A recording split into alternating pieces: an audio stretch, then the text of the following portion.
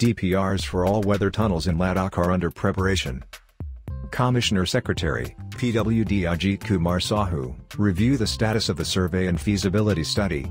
The construction of these tunnels will lead to faster, safer, and smoother movement of internal traffic, resulting in the all-around economic development of Ladakh. These tunnels are expected to boost local business activities, employment opportunities, and tourism in the region. Sahu asked project executing agencies to send the initial report before 31st December for obtaining approvals. Thank you for watching Indus Dispatch.